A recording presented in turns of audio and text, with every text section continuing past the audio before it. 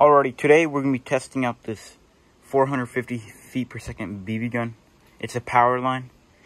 It runs off of CO2 tanks like this. We're going to be doing a couple different tests on it. And we're going to start off by just shooting it.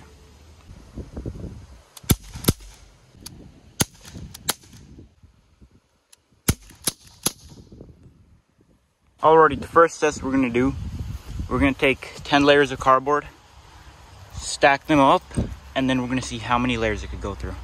So let me quickly count up 10. I'll put it against this tree, and we'll take a shot at it. Alrighty, we got 10 layers set up. Let's take our first shot.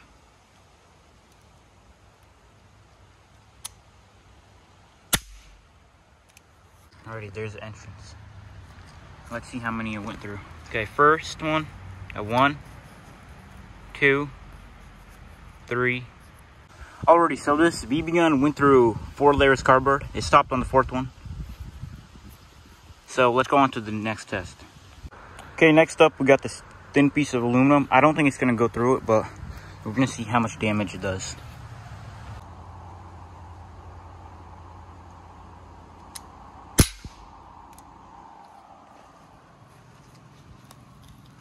Alrighty, it actually looks like it made a hole in it.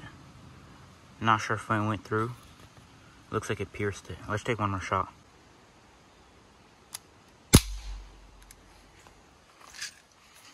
Yeah, it looks like it's catching it. It caught that BB right there. That's pretty powerful though. Okay, for the last test, I'm gonna take 10 shots at this hole. I'm gonna be standing about 20 feet away.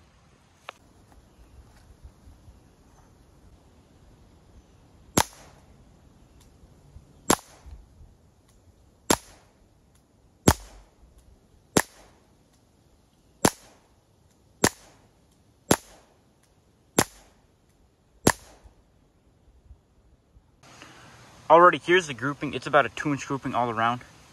It definitely could have been better with a pellet gun. So make sure you like the video if you'd like to see me test it out with a pellet gun. And I'll see you guys next time.